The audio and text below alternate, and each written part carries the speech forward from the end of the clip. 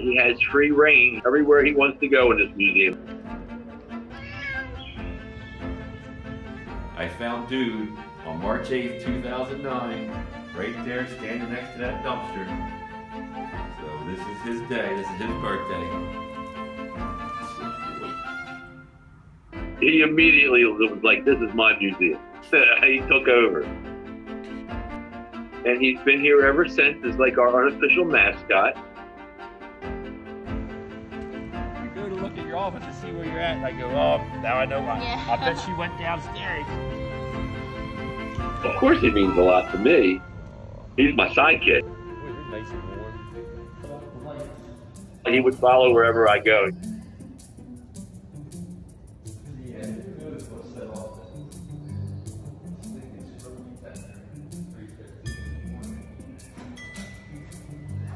He runs the place.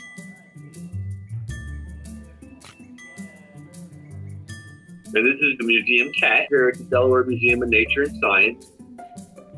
He has his own series of books. He has his own series of merchandise that he has. They've thrown parties for him in the past.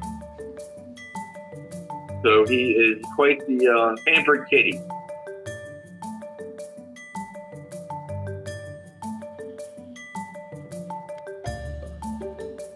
He's very popular. People come all the time and ask to see Dude. I'm the best cat ever, Daddy.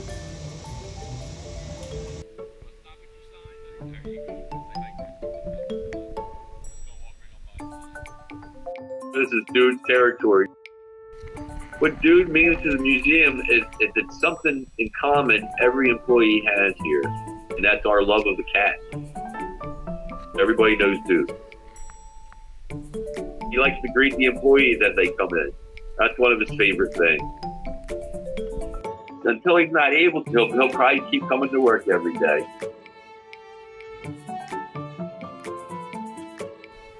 He is definitely one of a kind. We got lucky when he showed up here.